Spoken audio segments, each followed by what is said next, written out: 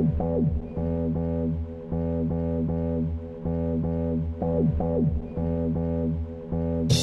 the Infrasound laboratory of the University of Hawaii, we listen to low-frequency sound in the atmosphere. In fact, this sound is so low, we cannot perceive it with the human ear.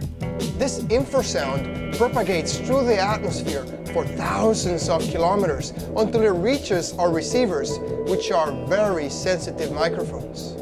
The types of signals that we observe vary quite a bit. For example, on April 23, 2001, a giant ball light exploded between California and Hawaii. This ball light was so big, it burst with the equivalent yield of the Hiroshima explosion. Nobody was around to hear it, but we recorded it so we knew when and where it occurred. Other types of signals that we routinely record are those from big earthquakes.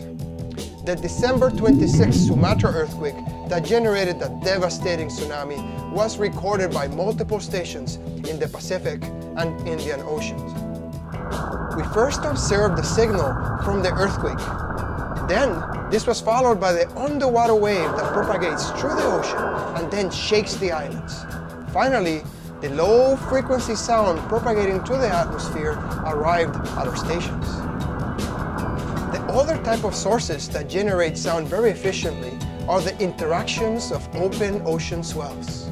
When these swells meet head-to-head in the open sea, they generate a very low-frequency sound, like a huge speaker moving up and down, and we can record that sound with sensitive microphones anywhere on the planet.